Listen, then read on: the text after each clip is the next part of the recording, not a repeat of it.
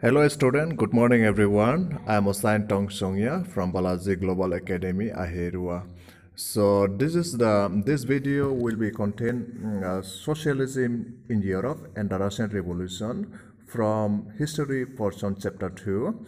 So this chapter actually we already completed in our school like Balaji Global Academy Ahirua, but not yet completed in the Mainpuri Balaji Global Academy. So that's why I am revising once again this chapter.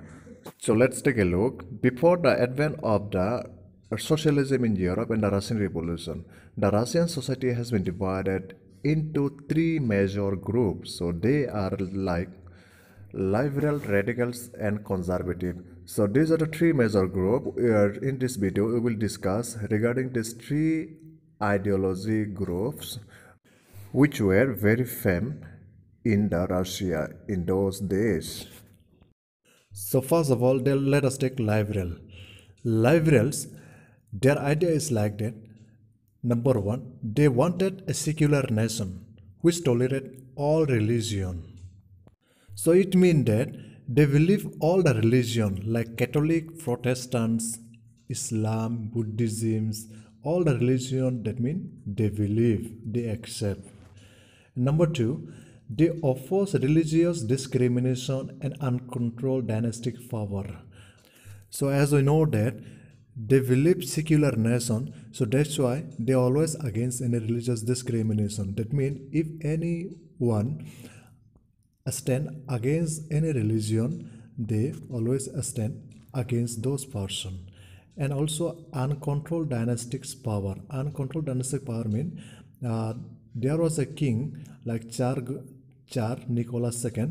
So he have unlimited power. That means supreme power. So that's why they always against the king's power. Next, they wanted to safeguard the right of individual.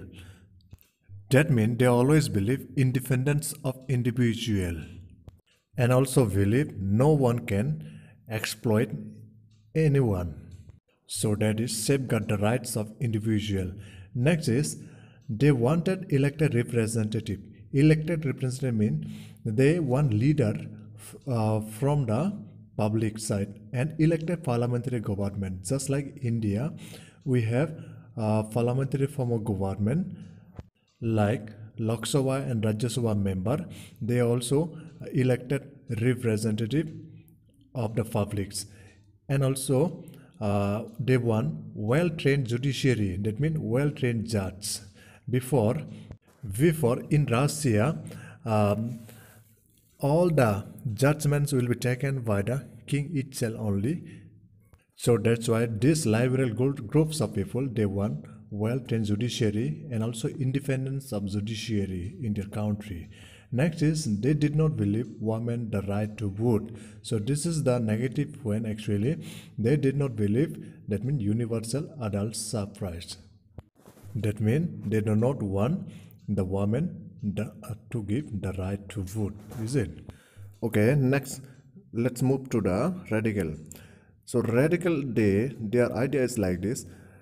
They wanted a government based on the majority of the country's population. So it means that it is just like the democracy, what the majority of the people demand. So the government must be according the will of the majority of the people of the country's population, is it? So number two, they supported universal adult suffrage, including the vote for women. So this is what very good point for them.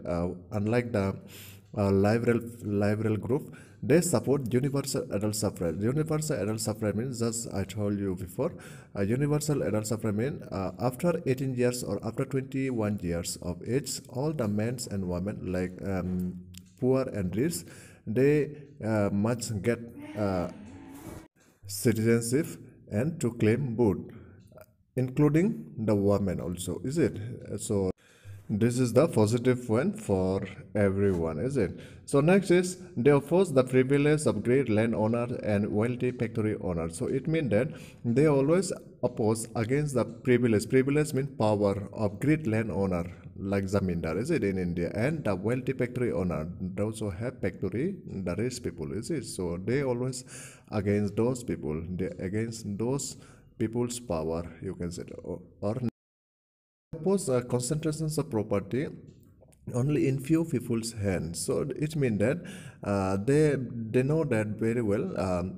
The all the property in the country only vested in only few people's hands. So these also they really don't want. They always oppose against this concentrations of property only in only few people's hands. Is it? So they also oppose against it. So next, let's go to the next point. Conservatives. So conservative, the idea is like this.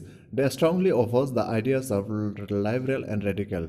So these liberal and radical, actually they want rapid change the society. So that's why these conservative always oppose their ideas.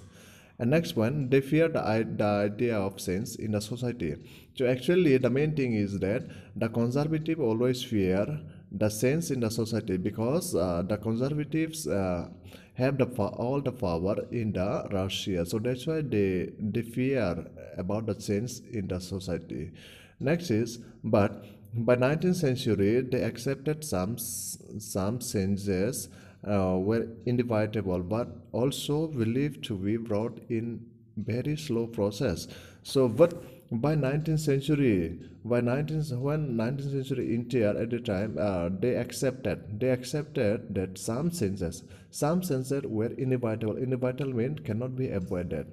They must be accept some changes in the society, but also apart from this, also believe they to be brought in very slow process. This must be changes. Changes must take place in very slow process, not in suddenly, okay, not in rapid.